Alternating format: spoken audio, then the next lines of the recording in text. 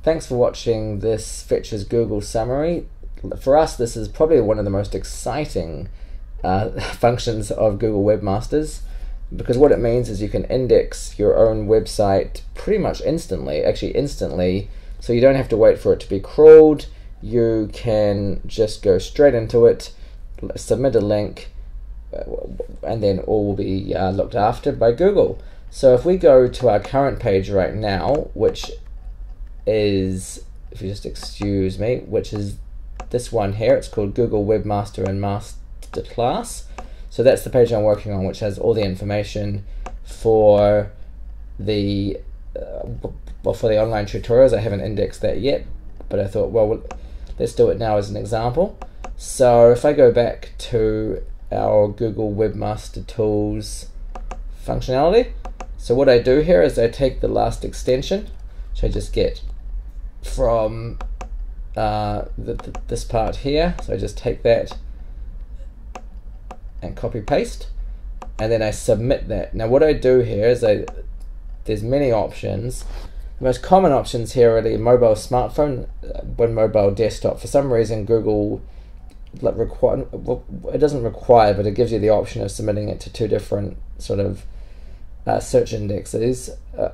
My advice is to first submit it to desktop and then also do the smartphone. This CHTML, I don't really sort of deal with that, but you can do it if you want, if you've got the quota of submissions, which will be shown in a second. So if we click here, we go fetch and render. What this is, it should say partial. Just bear with it for a second, and yep, it says partial, and then submit to index, and then you have to do a little survey tool. No, it's already okay, it's picked it up. And then what you've got the option here is you can crawl the URL, or you can crawl the URL and its direct links. So you get 10 of those per month. Now because it's the end of August, then I'm going to start using up these. I'm surprised I haven't used them up already.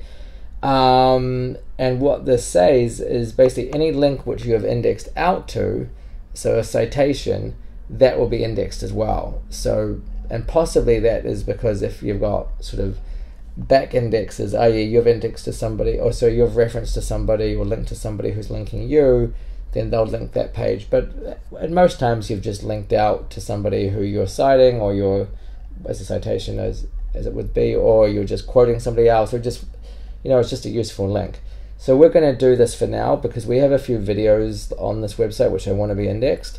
So what we do is we push go. Now that's it. So if we choose, and the next one is if we do smartphone, we punch the same thing in, and we go fetch, then that should say complete. Yes. So if you're only fetching and not doing fetch and render, then it says complete. But if you're doing the rendering, i.e. if you're having the citations and the links through the index, then it says partial. That's probably all you need to know there.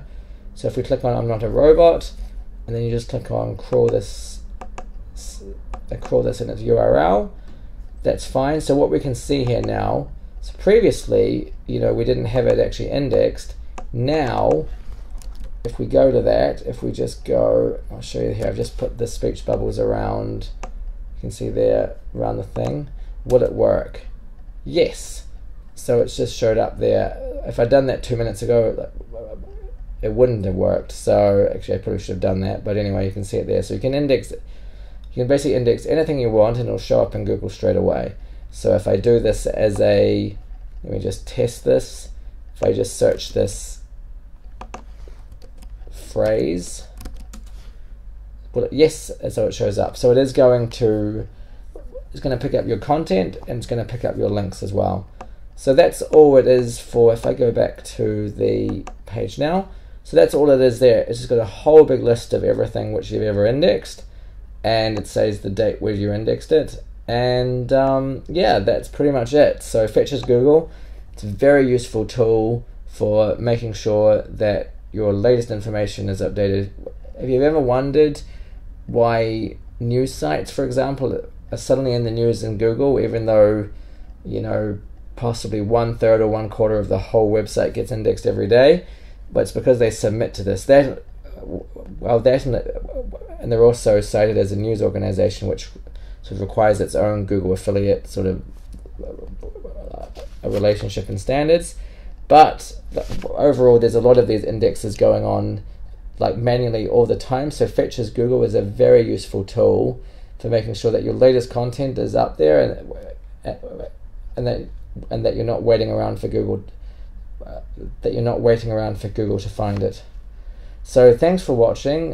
This has been a very useful tutorial, I hope.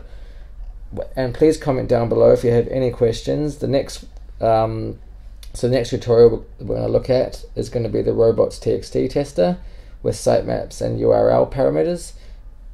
And that's basically going to conclude the Google Webmaster Tools tutorial series. Thanks very much for watching, and we'll see you at the next tutorial.